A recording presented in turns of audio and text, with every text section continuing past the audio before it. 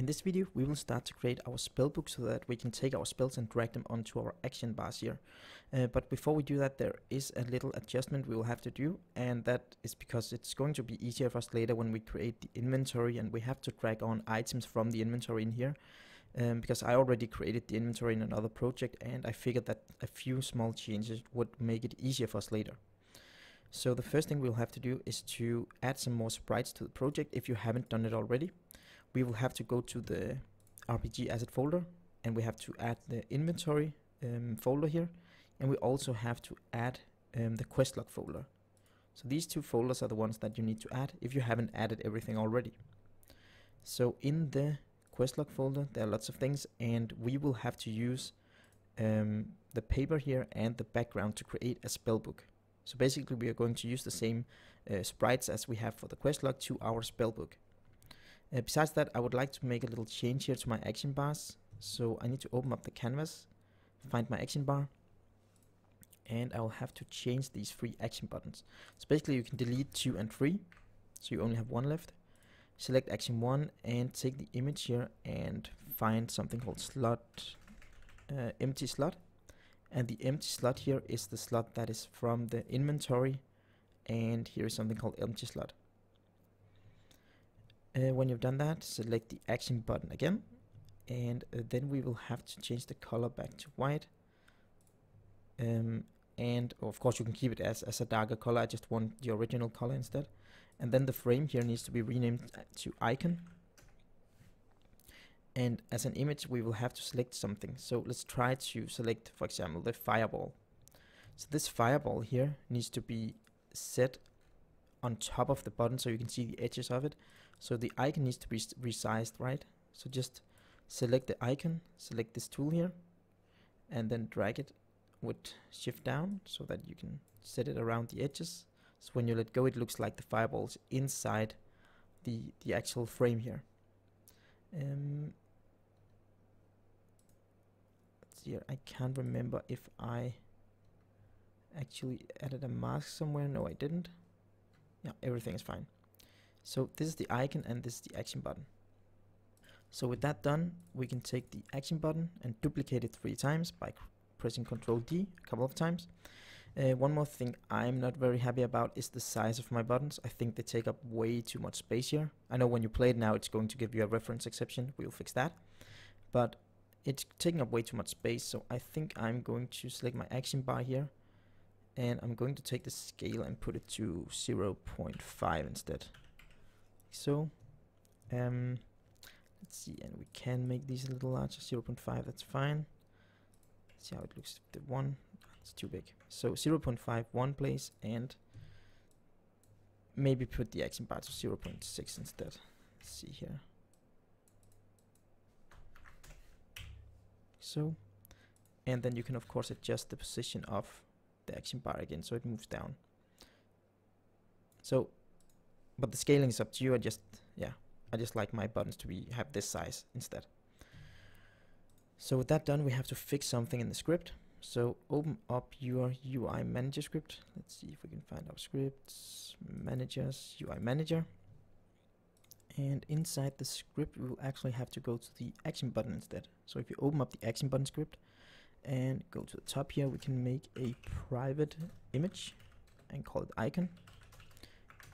And we need to serialize that field. So this is going to make it easier for us later when we have to add other things to the action button. So we have our icon here, and we need to be able to access that somehow. So you can right click on it and quick actions and encapsulate field. So we get this up, and when you've done that, you need to save it and jump back into Unity. And then here we need to select the action button, and you can see now it has an icon. So we need to expand this and take the icon and drag it onto here. And of course we need to do the same for the 2 others. So on the 2 others we'll also have to open them up and take the icon and drag onto that button. So now the buttons has a reference to their own icon. Besides that, we will have to select our UI manager, and let's see, it only has a reference to 1 button. So element 1 needs to be action button 2, and element 2 needs to be action button 3. So let's just rename these to action 1, 2, and 3. There we go. So inside the UI manager, we have a function called setUsable. Right here, we are taking the buttons icon and changing it. Well, that's not what we need to do anymore. We need to write button.my icon. Let's see here, action button there, public icon on action button. So we should be able to go through it here. Let's try again.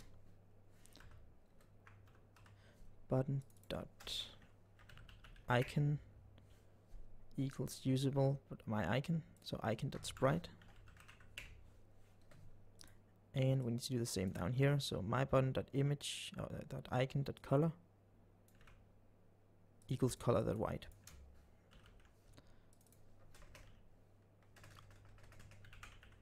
Like so. Sorry about the confusion. So one thing here is the fact that I called this one icon. Let's just keep the same way of writing stuff. So go back to the action button right there and rename this to my icon, just to make it easier to understand that it's a property, so we don't mix up this one and this one. So the property is always called my. Anyway, if we save this and go back to Unity and select all the icons here and select the color and make them transparent so we don't have anything on them, and we play the game now, they should have their icons back in place just as it was before. We're just using a little different composition of images and stuff instead, because this is going to be easier later. And it should still work. If you click one of the spell buttons, it should still throw a spell at the enemy. So with that in place, we can start to create our spellbook. So our spellbook is going to be a menu basically. So just right click on menu and select UI and click image and rename the new image to spellbook. When you've done that, we need to select an image or a source image for our spellbook, and we are actually going to use our quest log for this. So if you have my sprites, you can select the quest log, or if you have your own sprite, of course select the sprite that you would like to use for your spellbook. So first of all, we would like to set a scale. So the scale is 320 as the width, and the height is going to be 260. So these are just some values that I would like to use because I think it fits well, but you can of course use other values if you want to. Besides that, we need to set the anchor to top left, and then we will have to take rotation and set it to -90. There we go. So the reason that I rotated is because the sides here are wider than the top. I would like the top to be thinner than the sides. It just looks better. If we rotate it back, you'll see that it doesn't look the same when the sides are thinner. It looks stretched. So I think it looks less stretched if I do like this. So that's the base, right? Besides that, we will have to add the page. So right click and say UI and an image. And this image can be page. This is our spellbook page. So to that we can't even remember what the sprite is called. Let's see, frame 2. So just take frame 2 and drag it onto your new page, and then just take it and scale it up so that it actually takes out lots of the space inside the spellbook, like so. So I don't want it to go all the way to the edges. I think this is like fine when there's little room around it. So, but again, just adjust this so it looks exactly like you want it. I think that's okay there. Yeah, I'm pretty happy with this. So you can always just maximize and play and see how it looks for you.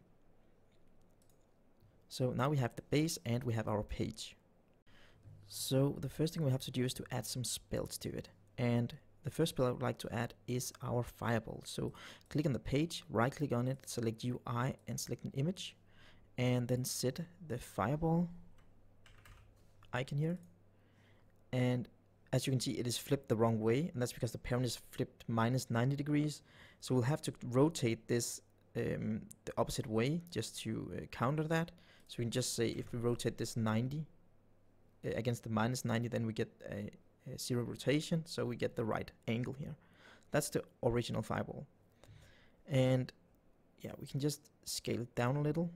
The scale is going to be controlled by a parent at some point, so just put it at a scale that you think is okay, because I think the parent is going to control it with a layout group soon.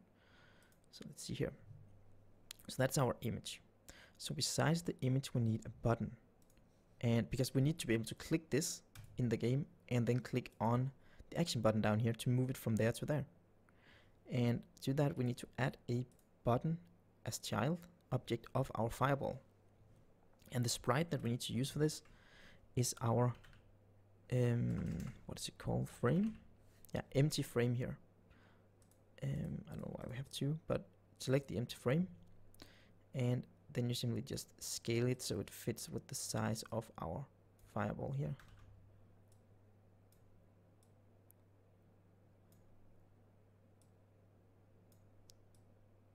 Actually, we can set a native size and then just scale it down. That's easier.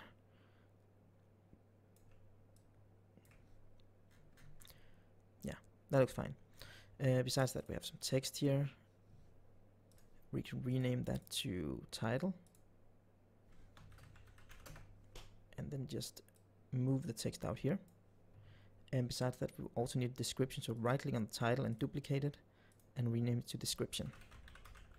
Like so.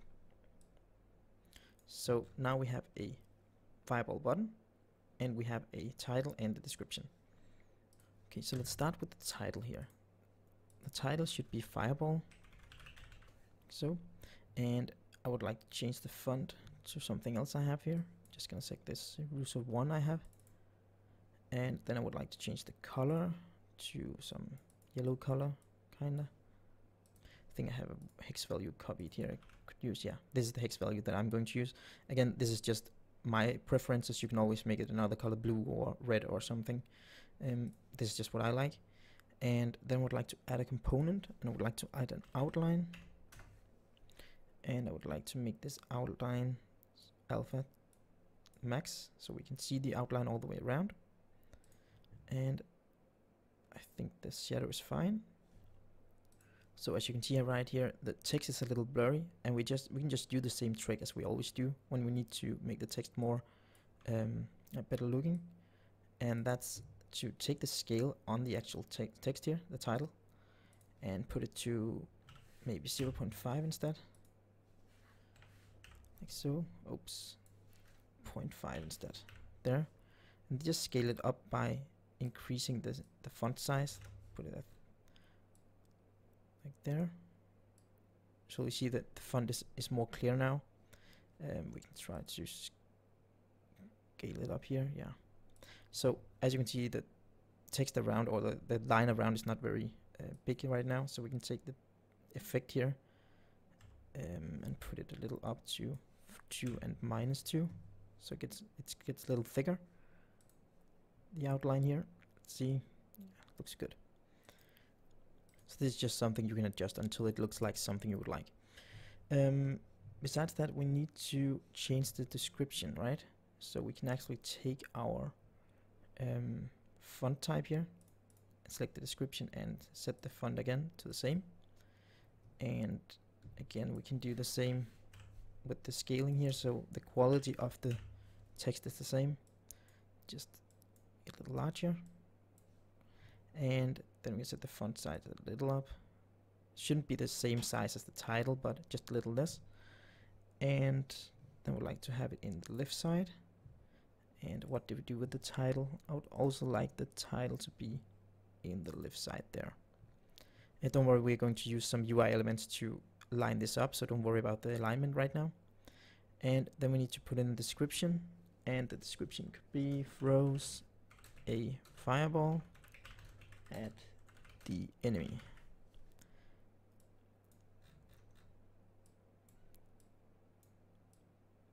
There we go. Now we have a description and a title. When you have the fireball, we can select the page and add component and select a horizontal layout group. So the reason that we're using a horizontal layout group instead is because instead of a vertical is because we rotated our rect transform. So horizontal is basically going to be vertical and vertical is going to be horizontal. So select that, and then we will have to say, well, where should we align it? Up or right? I think there. Oh, not up right. Let's see, lower right.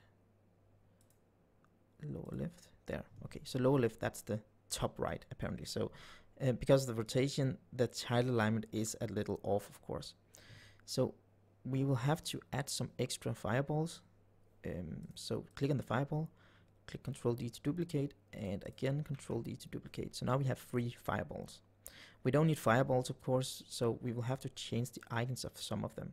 So select fireball 2 and rename it to frostbolt, and select the icon here and select the frostbolt there, and then you can of course open up the button and change the title to frostbolt, and the description throws a frostbolt at the enemy, and then the last fireball will have to rename to thunderbolt, and open up the button, change the description to thunder, and then change the description throws a thunder at the enemy. And of course, the most important thing, remember to change the icon to thunder. So they're placed in the side and we are not really happy about that. So select the page and you can adjust the distance between them here. Actually, I would like to find where the left side is there. So bottom is left side. Let's move it a little out, and then the spacing between them can be pulled in like this, like so. And then we also have to find the top. It's left there. There we go. So I am pretty happy with this. If you're not happy with the space, you can of course always adjust it. But I think this looks fine. If I maximize it and play, I have a fireball, a frostbolt, and a thunderbolt here, and there's a description that fits them. If you're not happy about the way the text is divided on the 2 lines, you can always adjust it. As you can see here, the fireball and the frostbolt is totally fine, but the thunderbolt is not okay because we can't see the end of the description here. So to fix this, we can always go into Unity and select description and the title on all of the spell here, and then drag all of them at the same time until that enemy is written on the second line alone, as you can see here, because now all the text looks the same. With that done, you will see that it moved all the text to the right, so you'll have to select all the buttons like so, and then select the padding here and take the lift and drag it to the left, and then drag all the text as close to the spells as you want to. So with that done, we can maximize again, and you'll see we're now able to see all the spells, and it looks more identical the way the description is written. So that's what I want to do in this video. In the next video, we will start opening and closing our spellbook, and we'll also start working on the fact that we can take a spell and then drag it onto the action button and use it. So thank you very much for watching. Thanks for watching my video. Please remember that InScope Studios is a community founded page, so please consider clicking the support link on the screen to see how you can support me and get something back in return.